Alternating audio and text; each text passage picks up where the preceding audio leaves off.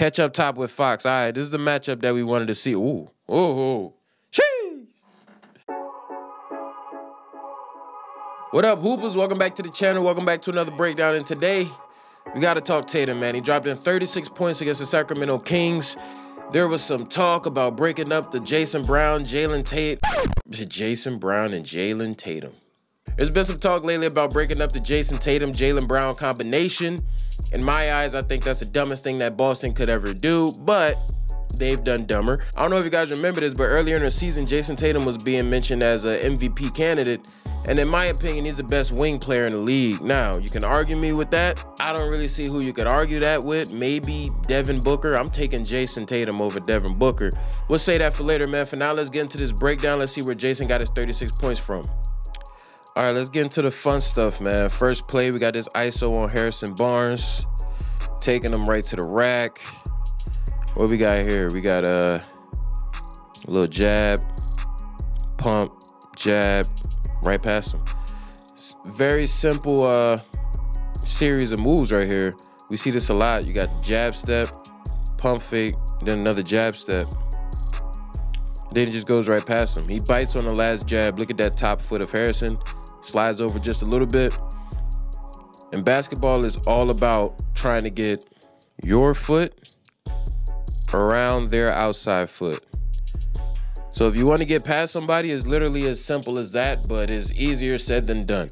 You want to get this outside foot past and around their inside foot, and once you do that, you're right to the basket. You see right here, Tatum's right foot, wide angle right around Harrison Barnes' left foot. And that gets him a clear line to the basket.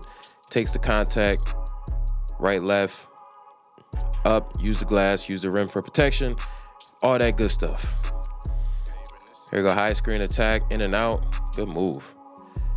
You can't see it because of the camera angle, but he gets a screen up top right here. He's walking up to the three-point line as if he's gonna shoot this, and he goes hesitation.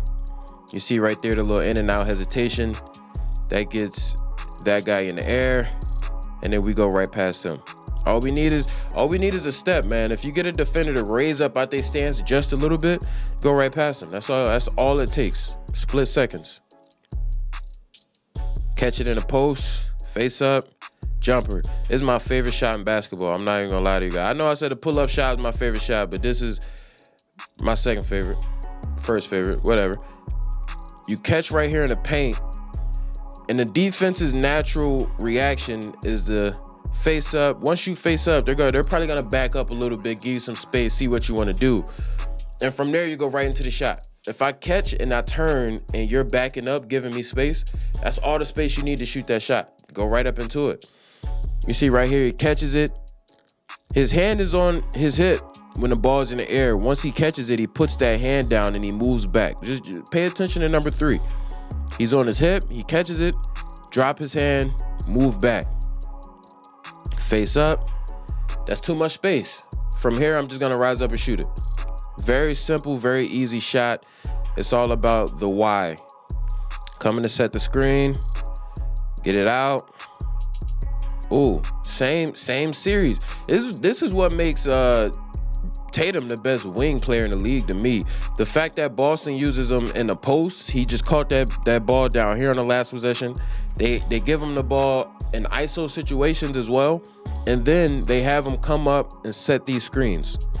It's another reason why Jayson Tatum is the best wing player to me, because he could work off pick and roll. He could set a screen, he could roll to the basket, you could throw the lob, you give him a bounce pass. He's gonna be able to get a bucket out of that, or at least create something for the team. Most wings in the league are one-dimensional. You're not gonna put Devin Booker in a pick and roll. If you are, he's gonna be the one dribbling. He's not gonna be the one setting the screen. He comes to set the screen, they switch it. And from there, he knows what he wants to do. He wants this ISO with number 3. So that's what we call a switch screen. When you set a screen purely for the reason of getting a switch, because you know their defensive strategy, you use that against them. They switch, he catches it up top, pump fake, jab, attack, but this time he does a step back. You saw in the last one, he did the pump, jab, go. Now he does the pump, jab, step back, and gets that defender as soon as he opens up. You see pump fakes, he's in the air. That's where he f***ed up first. Jab, he turns his body. Look at as he's closing out, jab, turns his body. That's where he f***ed up second. Now from here, as a defender, you have to literally open all the way up. It's like a goddamn door. You gotta open up. You gotta go 180 degrees, flip them hips, try to open up. Once he does that, perfectly timed step back, crosses his feet. Now he's beat. Cross your feet, now you're beat. Knock down the jumper.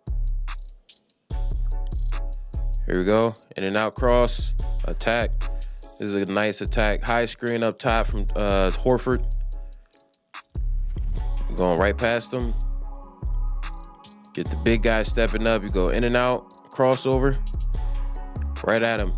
Low key, man, whenever you're coming down the tunnel like this, whenever you're coming through the lane, you get that screen, you're coming off of it, you go one-on-one with a big guy, you're looking him dead in his eyes, he's looking at you, you're looking at him. In and out cross. That's all you got to do. You're going to fuck them up every time. In and out cross fucks the big guys up. They don't really know how to handle it because you go in and out and then they start shifting and then you hit them with the cross and then they're just done. So look, in and out cross right past them. Right past him. Attack the rim and put his big ass in the basket. Jab. One dribble to the paint. Finish. Now this is just a great player making a tough shot. Right here, we get the same look that we got before. We catch it in the post. This time, you see as soon as he faces up, he's up. He's up because last time I faced up, I shot it over the top of you. Now when I come to face up, you're gonna guard that. Give him a jab. He's got his hand there. Okay, jab right past him. It's actually pretty good defense. He goes baseline. Cuts off that angle. You see how Tatum has to jump back in front of the rim to get to it. Good defense. But like I said, just a great player making a tough shot right there. Third quarter. Back pick. Catch it down low. Right up. Right up. You see with this action, 17's on him. So Tatum just walks him right down to the paint. Gets a clear out right here with Brown. You want to get some space down there, so you set him a little screen just so he could get out of there. You get your space. Now he catches it all alone in the post. Nobody's there. Nobody can help. One dribble in and go right up. It looks like he was, foul fishing, but he didn't get the call. Defender kept his arm straight up. Solid defense, but even better, you can actually try to block the shot, buddy. Moving on. Catch up top with Fox. All right, this is the matchup that we wanted to see. Ooh, ooh, ooh. Chee! Yeah. You get this ISO up top with De'Aaron Fox. He's pushing him out of the paint, staying strong. Not out of the paint, but pushing him off his pivot. I like that. A tough defense, getting in there, being an agitator. Look at this move by Tatum. A little reverse pivot. Take that right leg, stick it out just to get some space, and then immediately goes into a dribble step back. God damn. That's an excellent move. Excellent pivot work by Jayson Tatum. Taking the contact, embracing the contact, and saying, hey, I'll do you one better. Turn, step back. Look at all that space. Right up for the shot. That's a drill, man. Go get better, y'all. Coming down on the wing. Oh, he f***ed him up on that half spin, huh? God damn. Right into the paint. I like this dribble move, though. You coming down, dribble, half spin, right past him. A lot of people don't do the half spin anymore, but it's not that effective. It's only that effective when you get it right. You got Williams coming to set the screen right here.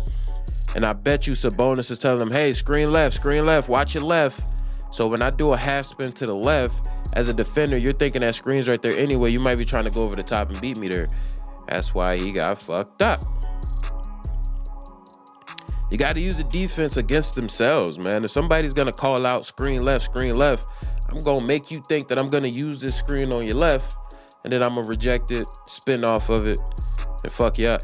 Probably stop saying that, right? You two be tripping. Good cut, better cut, good dunk. This is great basketball right here, man. Great team ball. You get a screen up top. I don't know. They're sending a double team at Jaylen Brown early. He must have been cooking. Get the screen. Derek White. I think that's his name, right? Derek White. His man leaves him to set the screen. So once Jaylen Brown gets over here to the wing, he cuts free throw line. Catch right there. Tatum, instead of sitting in the three-point line, because he has this shot. If he wanted to, he could just camp out at the three-point line, get this ball, shoot that corner three. Instead, he cuts to the basket with his cutter. Cut with the cutter. Gets an easy baseline dunk. So Derek White cuts first. Turn. Tatum cuts immediately. Dunk.